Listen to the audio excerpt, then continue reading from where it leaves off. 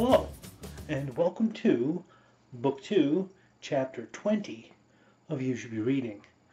Today I would like to talk to you about some horror, because we're starting into October. And that particular horror is, of course, from one of the masters of horror, Stephen King, and his book, Desperation. Now, Desperation is a very strange and unusual book. It's a Stephen King. A lot of his books are. This is actually, because this is one of the ones that is all done up, re-released, it's got the little symbol on it, so it's connected to the Dark Tower series. Anyone with that little symbol on it, just in case you're wondering, is connected. Somehow, maybe tangentially, maybe a little more intuitively, but regardless. Desperation is all about this little town in the middle of the desert called Desperation. And there's a mine in it. And something was dug up, something awoke, and things are kind of messed up. There's an evil god entity causing all sorts of trouble. But it starts off fairly simple. You start off with a family driving along the desert, and they end up running afoul of a police officer. Now, this particular police officer is a rather large fellow, and he basically causes trouble, rounds up the family, and throws them in the county jail. And that's when things start getting weird, because this particular police officer happens to be possessed by this evil god entity, what have you. It goes from there. There's a ton of it. Look at the size of this book. This is a Stephen King book. This will be wordy. Anyone who's read Stephen King knows. You're in for a treat. And he takes the strangest things, simplest little things, and just can spin them all out of proportion and really make you wonder about the nature of reality. And this is a technically two-parter book.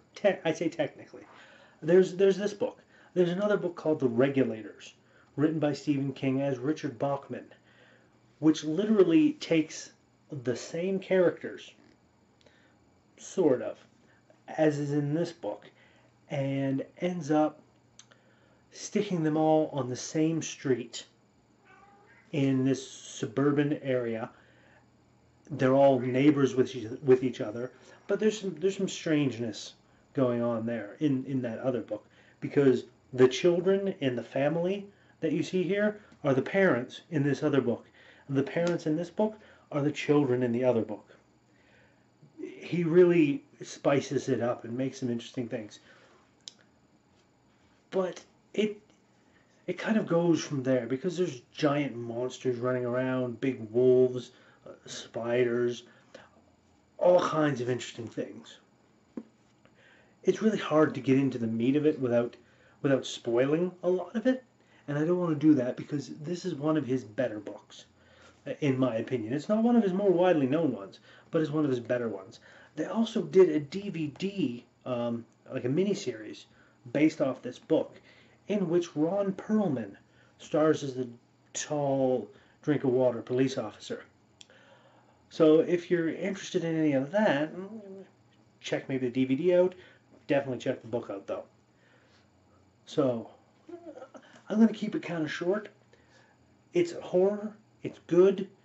There's all kinds of strange, usual Stephen King stuff happening in it. So if you like Stephen King at all, even if you don't, check this one out. Instead of me saying, go check out It, or go check out The Stand, or what was it, the Dead Zone, or any of his more famous works. No, check out Desperation.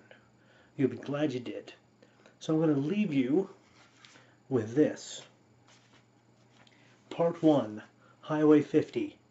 In the House of the Wolf, the House of the Scorpion. Oh, Jesus, gross. What, Mary, what? Didn't you see it? See what? She looked at him in the harsh desert sunlight. He saw that a lot of the color had gone out of her face, leaving just the marks of sunburn on her cheeks and across her brow, where not even a strong sunblock cream would entirely protect her. She was very fair and burned easily. "On that sign, the speed limit sign. What about it?" "There was a dead cat on it, Peter, nailed there or glued there or some damn thing." He hit the brake pedal. She grabbed his shoulder at once. "Don't you even think about going back." "But what? Did you want to take a picture of it?" "No way, Jose. If I have to look at that again, I'll throw up." "Was it a white cat?" He could see the back of the speed limit sign, back of the sign in the rearview mirror. The speed limit sign she was talking about, presumably, but that was all.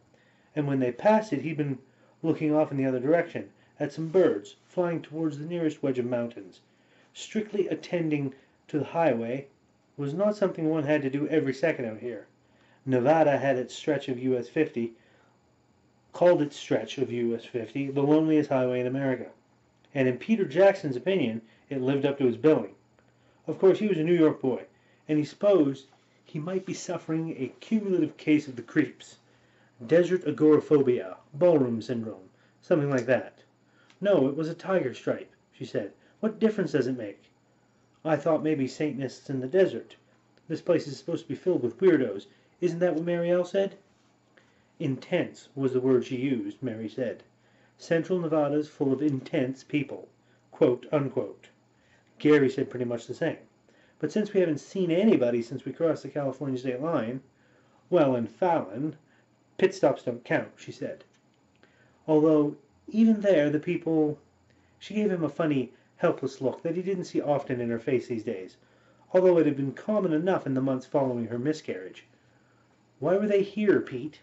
I mean, I can understand Vegas and Reno, even Winnemucca and Wendover. The people who had come from Utah to gamble there call Wendover Bendover," Peter said, grinning. "Gary told me that." She ignored him. "But the rest of the state, the people who are here, why do they come and why do they stay? I know I was born and raised in New York, so I can't understand it, but—" "You're sure it wasn't a white cat or a black one?" He glanced back into the rearview mirror, but at just under 70 miles an hour, the speed limit sign had already faded into a mottled background of sand, mesquite, and dull brown foothills. There was finally another vehicle behind them, though. He could see a hot sun-star reflection pricking off its windshield, maybe a mile back, maybe two. "No, tiger stripe, I told you. Answer my question. Who are the Central Nevada taxpayers, and what's in it for them?" He shrugged. "There aren't many taxpayers out here. Fallon's the biggest town on Highway 50, and that's mostly farming. It says in the guidebook that they dammed their lake and made irrigation possible. Cantaloupes is what they grow, mostly. And I think there's a military base nearby. Fallon was a Pony Express stop. Did you know that?" "I'd leave," she said. "Just pick up my cantaloupes and go." He touched her left breast briefly with his right hand. "That's a nice set of cantaloupes, ma'am." Oh, I'm sorry. I think I will leave that there on that amusing note. That is one of the amazing things about Stephen King and his writing. He's really, I find he's really good at writing believable characters. These are people who can and do exist in the world. They can be completely and utterly normal. So normal that all the strange, scary things that happen are so out of place that it causes a nice juxtaposition. And I do like that. But I'm going to leave it there because after that bit, I don't think I can continue. Mr. King, I salute you, sir. So yes, this week, loyal viewers, you should be reading Stephen King, Desperation. And I'll see you next week.